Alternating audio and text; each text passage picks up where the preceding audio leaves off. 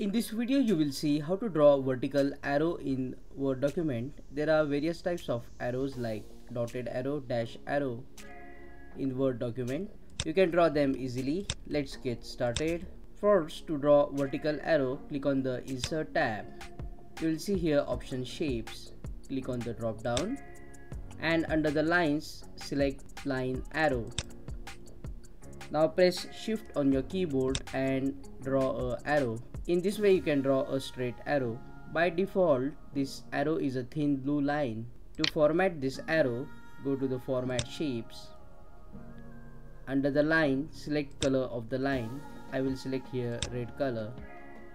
Width is the thickness of the arrow. I will enter here 5 points. And under the dash type, here you can make arrow dotted or a dash arrow. Select either round dot or square dot, and if you want dash arrow you can select the dash type as well. Now you can press Shift on your keyboard and increase or decrease the size of the arrow. You can also rotate the arrow like this, and you can also place the arrow anywhere inside the Word document.